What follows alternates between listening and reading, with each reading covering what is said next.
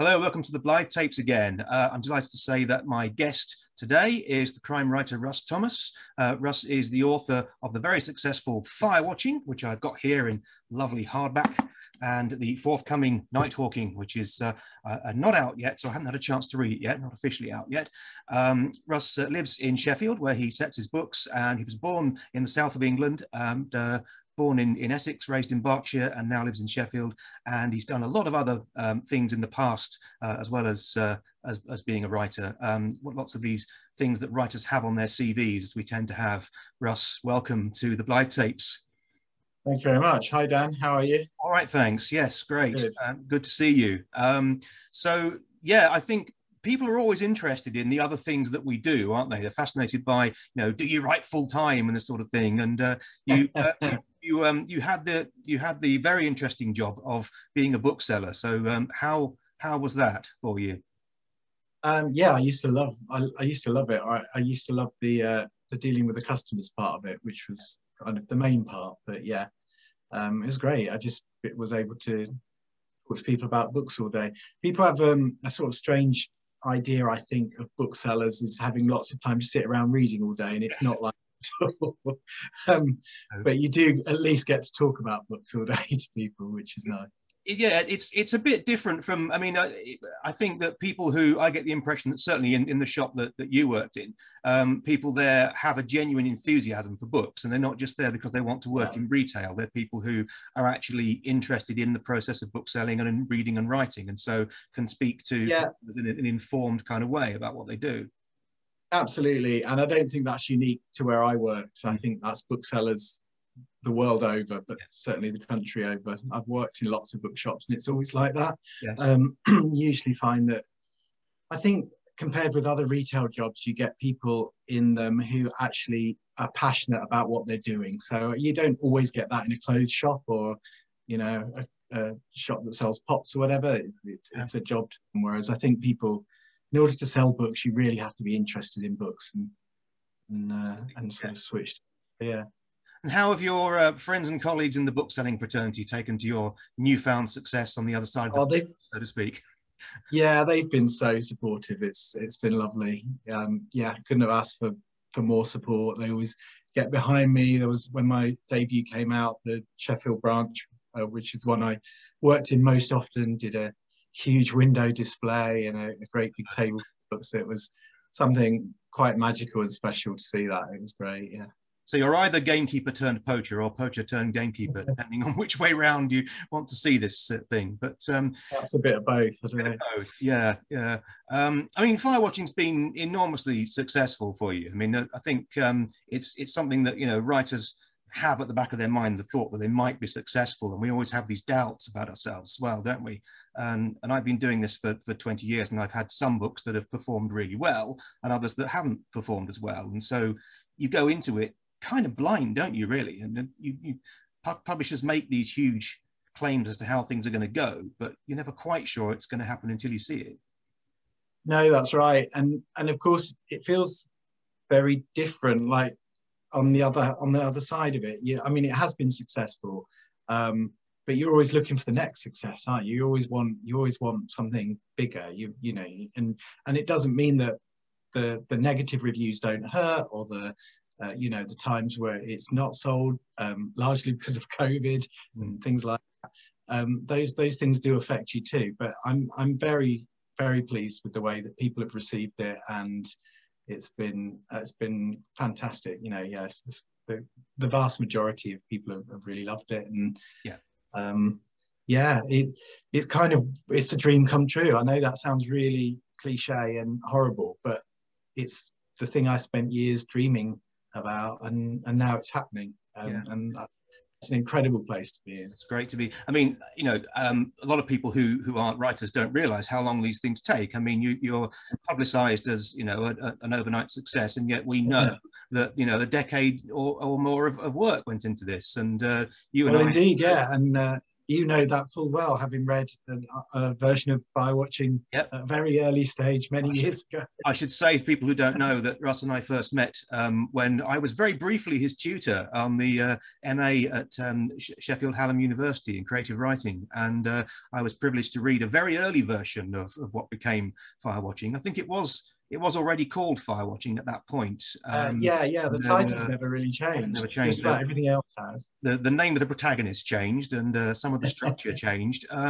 But well, we'll talk about the MA in a moment. But going back even further than that, I remember you mentioning that this didn't even start life as a crime novel. It started as the story of the two old ladies who are supporting characters in the book. And so, how did that evolve from that story of those women into being a crime fiction novel?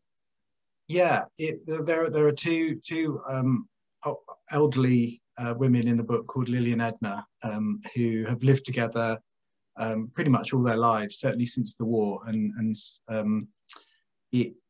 they're kind of involved with the crime in the book and connected to it in a way that's not entirely clear when the book starts, and it becomes clearer as you read on.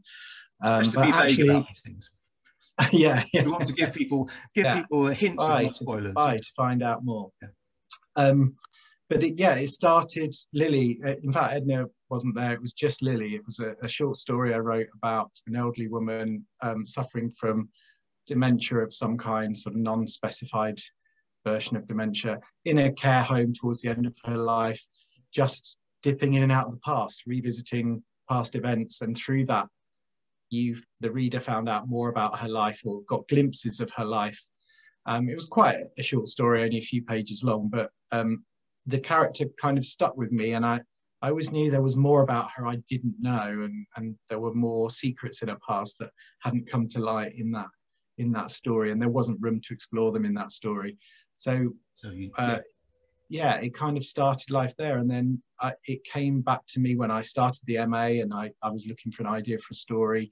She was one of the main characters, and then it grew from there. It turned into a crime novel a bit later on, when I was sort of forced to come up with a plot because there wasn't anything going on. And they make us do this, make us have plots in our novels. Yeah. So what was your throw a body in? Yes. What was your main motivation for doing the MA in creative writing? Because I know there'll be people watching this who'll be thinking about doing that sort of thing, people who've got a manuscript and they're thinking about, validating it in that way. So what was it that drew you to doing the MA? I think I wanted to know a bit more about how to do it. I always knew I wanted to write a book, and I'd written a book before. As a teenager, I'd written one. I'd written another kind of as a young adult. And I felt very much like I didn't really know what I was doing. It turns out no one knows what they're doing, and there aren't really any rules, but it's quite nice to hear someone tell you that, or to guide you. I mean, there are rules, of course there are rules, but you break those rules all the time, but you need to know them, don't you? And before you can break them, and break them on purpose. So yeah, it was about a gesture almost to myself that I was taking my writing seriously, and I wanted to do it as more than a hobby, and I found it really useful for that. What I wasn't really expecting, and what I got out of it, was the huge network of people that you meet, other students, tutors, people who come and visit the university for guest lectures and things like that, and that was invaluable. And it was, I suppose the main thing was for the first time I was calling myself a writer, and although I wasn't published, I could call myself a writer and sort of feel like I was doing the job, even if I wasn't being paid for it yet. It's a very important thing to do, I think. When we start out, we're always a bit nervous about calling ourselves writers, and I was the same. If you have a day job, you talk about the day job first of all, and then your writing comes up almost hesitantly in passing. But I know what you mean about the networking, because I joined the Society of Authors and been to a few of their events, and really the networking side of that is more important than anything you go to the conferences for, and just the sort of chatting over coffee is really good. And that's where I made writer connections, because it can be quite a solitary job, can't it? And you have to be very motivated. You do spend a lot of time on your own, making stuff up, being in your own head, and that's not always a healthy place to be. No. Very strange kind of job. Yeah. Yeah, but and also the people who are in your life don't always get it. You can't have these conversations with your mum or your partner or the dog because they don't write. They might read and they might get it that far, but writing's a very particular pastime, I suppose. And unless you're talking to other people who write, it's very difficult to have those conversations and make them understand where you're coming from and what you're trying to do. Totally. Very difficult to explain how it works. I mean, in artistic terms and in business terms as well. And if you have friends who work in more conventional jobs and they try to see it in terms of their jobs, and you can't really always explain it. Yeah.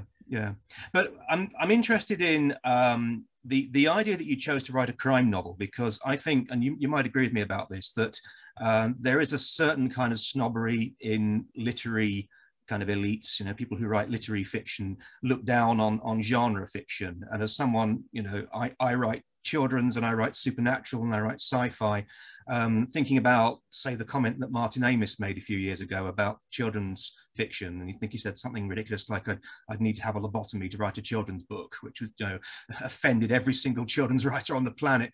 And then you have, say, Ian McEwan, doing what is essentially a sci-fi novel, and he said in an interview something like, it's not a sci-fi novel about moon boots and laser guns, it's exploring artificial intelligence. And I thought, well, just like Philip K. Dick did 40 years ago, you mean, Yeah. So there is this kind of sense that it's not proper unless it's done by the literary elite. I mean, have you had any sense of having to justify, this is a genre which is just as valid as any other?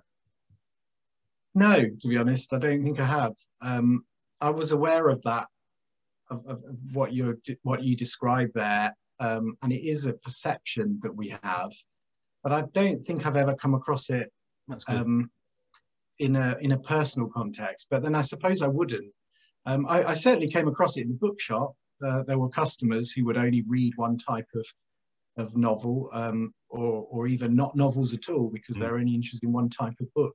Yeah. But that will always be the case, won't it? There are always people who focus down on one area. And it's true of crime novels, of course. There are lots of people who only read crime novels and swear by it and think that no other novel is worth touching. I'm not like that. I read all kinds of things, but I'm the same. But it's not. Yeah, I've not come across it. No one said. No one's. I've not been at any literary parties. Not that I've been to any literary parties, but yeah, I've not come across it and been frowned upon or looked down upon. I think it's a bit of an old-fashioned idea, really. Perhaps it was more common in the literary salons of the 50s, 60s, or later. Yeah, it is an old-fashioned idea, but there are still people who are propagating it. I think that was my point. Yeah.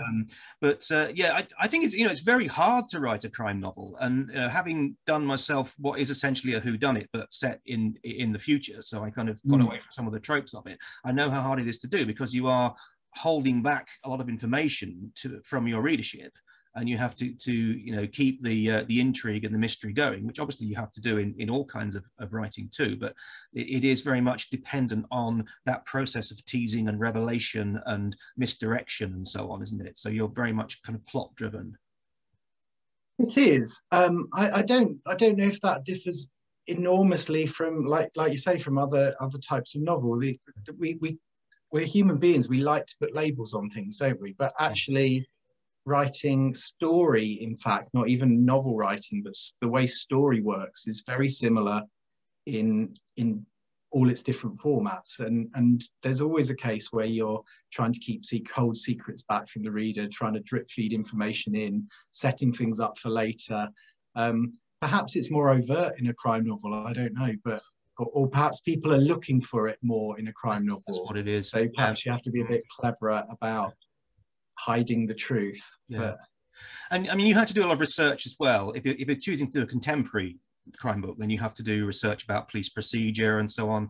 And you've got your hero, D.S. Adam Tyler, who is part of this cold case review unit, which you've obviously you've made up, which is fine. But apart from that, you have to get your police procedure right. I remember we had a conversation about this, the little details like the fact that police still use cassette tapes for their interviews, and people might assume that they do them digitally, but of course cassette tapes are less liable to be tampered with. So it makes much more sense. So you did a lot of research about this, trying to get those details right. Yeah, I'm not massively into research because it holds me up when I'm writing. It's the sort of stuff that gets in the way of imagination.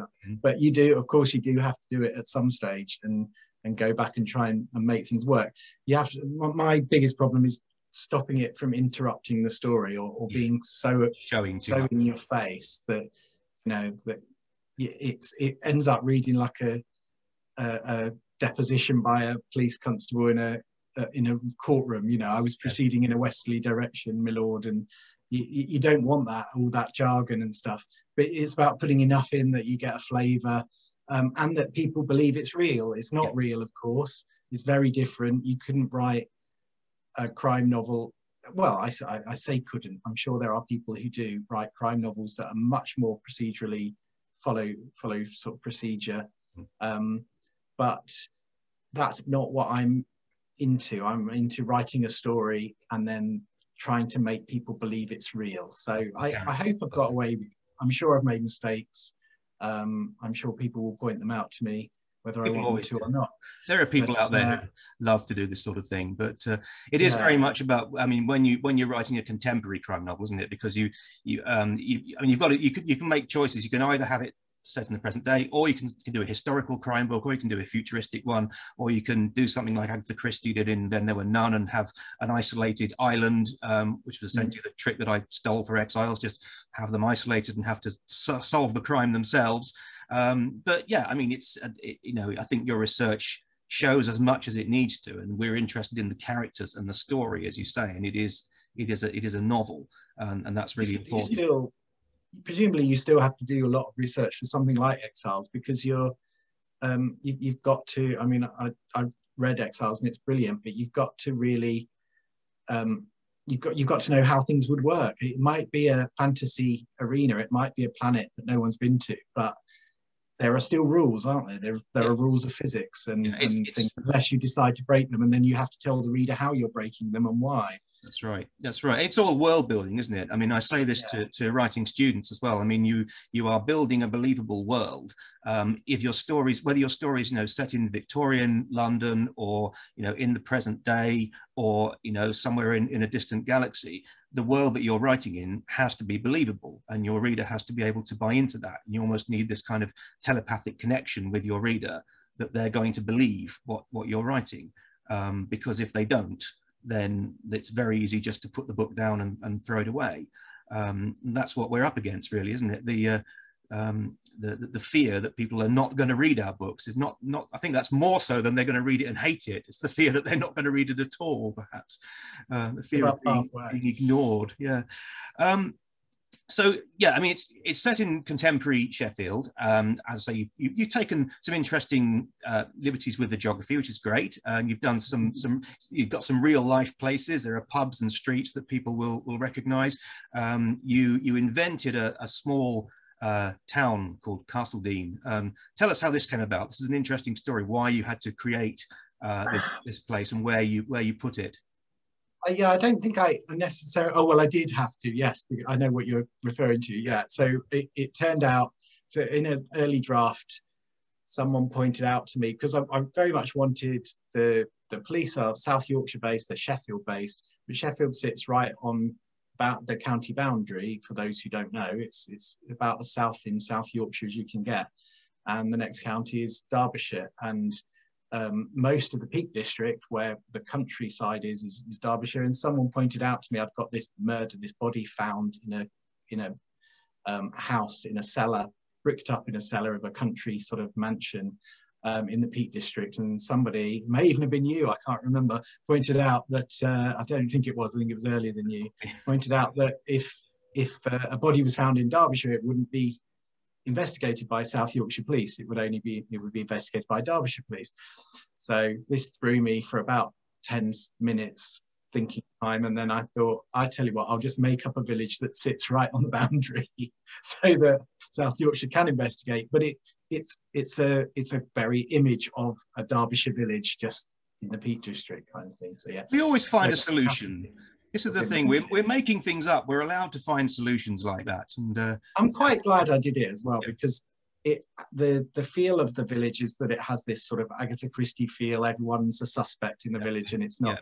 They're all a bit dubious. So I'm glad I didn't put that on a real place necessarily. I think a city the size of Sheffield can sustain a few villains and a few nasty people, but a smaller place, perhaps it's nicer that it's not a real place that people can go and, you know. And it's also a very clever way of narrowing down your cast of suspects, isn't it? Because then you haven't got a whole city to deal with. But I mean, yes, I don't want to. Yeah. Well, I risk giving too much away about your story, which we don't want to do. But when so when you had a version of Firewatching that you were more or less happy with, you wanted to send it out there into the market. You went looking for agents, editors. Give us a bit of a flavour of how that went for you. You got an agent first of all. Yeah, I mean, it went terribly at first, because I started sending my book out probably getting on for 10 years ago now, when I first started sending it out, and I got lots of politely worded rejections. I met an agent through the MA that I did at Hallam, and I won a prize through Waterstones as well, a sort of booksellers prize, and I met an agent through that, and they agreed to read my work and were very lovely about it, but said it wasn't quite ready, it wasn't for them, which is pretty much standard response. Whatever else they tell you, what they mean is it's not ready yet, go away and try again. Yeah. So I rewrote it a few times, I put it away in a drawer for well over a year, and went and wrote another novel completely. And then a mutual friend of ours, Susan Elliott Wright, was the one who encouraged me and said, you keep going, you keep talking about this novel, go back to it. No one's seen it in its current form, brush it up, send it out again. So I said, yeah, you're right, I should do.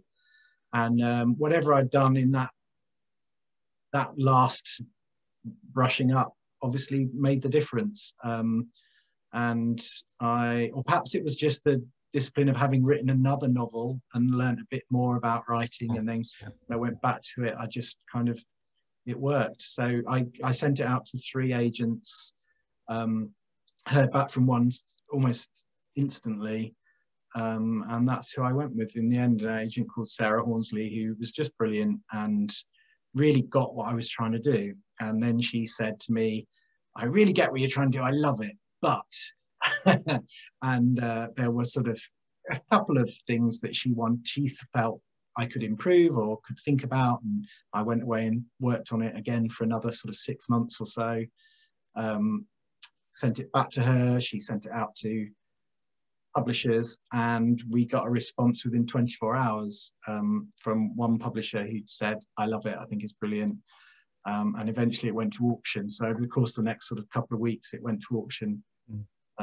Which is kind of the dream, isn't it, that everyone hopes for, that you're going to get. And I mean, that's the best kind of agent to have. I mean, my agent is very similar. She won't let anything go out until it is absolutely right. And your agent takes almost an editorial interest, and will say, right, you need to fix this, go away and do this, work on it for a few weeks or a few months, and then we can send it out. So yeah. You're very lucky to have that, to be on the same wavelength as your agent, and I am with mine as well. And I know authors who've had unhappy relationships with their agents, and it's not been good, and that's been something which has caused their careers to derail. So it's I think there are. I'm sure that there are agents who put more work in than others. I feel I'm lucky that I have an agent who puts a lot of work in, but I also think sometimes writers don't want to listen because they want to think it's their work, it's their baby, and I understand that. But on the other hand, if you're sending it out into the world, it becomes not just your property anymore. It becomes something that people are going to comment on and look at and judge. And these people are experts. They know what they're talking about. They know what sells. They know the sorts of things readers are looking for, and that includes agents and editors and the marketing people and all those kinds of people. You do have to listen to them. You have to trust them. Yeah.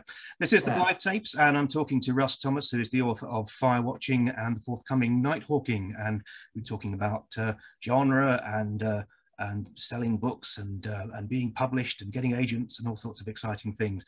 So you had a very positive experience with the publishing world, and your book's been published by Simon & Schuster. It's out in hardback, it's out in paperback, it's out as an ebook. Then, of course, with the success, you have to start thinking, okay, this is no longer a standalone book, it's going to be the first in a series. So it then evolves. You have to think, okay, well, I've got to write the second book. So the process of writing the second book, you obviously had done a lot of it already, but presumably it was quite different from the process of writing the first. Yes, it was. I always knew that Firewatching was, well, I'd sort of planned for it to be the first in a trilogy, sort of loose trilogy. The books are connected by sort of the main character's backstory, but each one stands alone in terms of the story that it's telling within that novel. So I'd got some plans for the second one, and obviously part of getting the deal is your agent says to you, right, we're going to need a second one. You've got to come up with something. So I'd hurriedly put together a synopsis and made up some stuff. But then all of a sudden you've got to deliver another book in less than a year, really, as opposed to the 10 years it took me to write the first one. Yes, it's a common experience. It's quite frightening, isn't it, to have that? Yeah, it's incredibly frightening, and you don't know if you can do it. You know, you now know your kind of your anxieties and worries morph. So they go from being about whether you can write a book to whether you can write a book again. And that sounds silly, but there's a subtle difference in those. Absolutely, it is very, very different. Tell us about Nighthawking. Give us a quick few pointers as to what we can look forward to enjoy in Nighthawking. Nighthawking is well, it's back. It's same characters. That's one advantage I did have, that I was the characters were already set up. And it opens with a metal detectorist who's gone out in the middle of the night and climbed into Sheffield's botanical gardens, searching for something, and discovers more than he bargained for in terms of a corpse that is dug up. So starts there, and again in a recognisable location, of course, which people will know if they live in the area. Yes, you know Sheffield, you know the botanical gardens. Yeah. So apologies to the botanical gardens, who were lovely as well, and really showed me round and gave me a tour and helped me out and pointed out places and said, "Oh, that would be a really good place for him," which was brilliant. But I feel a bit guilty for having bury a body in this flower bed. Yeah, fantastic. Yeah. All right, okay. But yeah, so that's the sort of gist. And our hero, Adam Tyler, is called in. It's cold case related, and he gets called in to investigate along with his protege Mina.